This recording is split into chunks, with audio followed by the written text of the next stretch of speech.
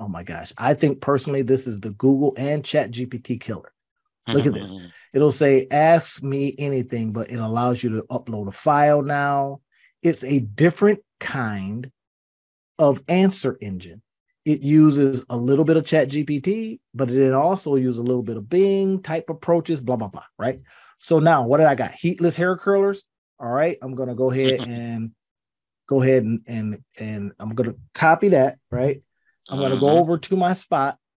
I'm going to ask this new GPT, right? New style GPT. Is this a, let's say it's differently, and I'll say, let's see, Control V, heatless hair curlers. Now watch what's happening, y'all. This is how you're determining, do I got a market? Do I got a market? Do I got customers?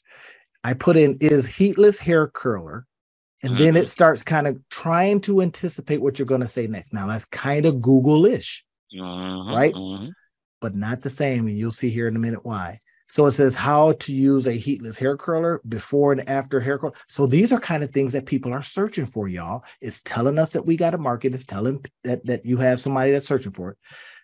A good business, a good, let's say good product to sell, right? Now let's just ask, go to here. It then pops in some information. It says, okay, here's heatless hair curler market share, size, growth, 2023. So it's now already telling me, here's the answer. If you notice here, right?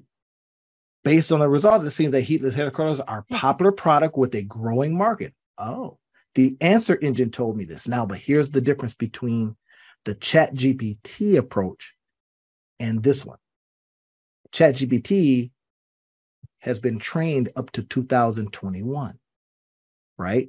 The large language models, blah, blah, blah, without getting too nerdy here. It's only been trained up to 2021. This is current news. You see what it says here? 2023. You won't see that in a ChatGPT, right? Or OpenAI is a version of it. But this one is giving me current data. And now I got an idea. Wait a minute. It's saying popular product with a growing market. Bam. It also gives me, get this, the source. That's beautiful. So now you kind of go, okay, if this thing is making stuff up like ChatGPTs and GPTs can do, I can at least search it out. They are designed to curl hair. It tells you a little bit about that, right? And then it says, would you like to ask a follow-up question here? But then it says, here's some related information. What are the different types of heatless hair curls available in the market? That's going to get me in the competition. How to market and promote what? I didn't even ask that. But it's already telling me what are the pricing ranges. Now I'm getting the very things that you would see and want to know on a business plan.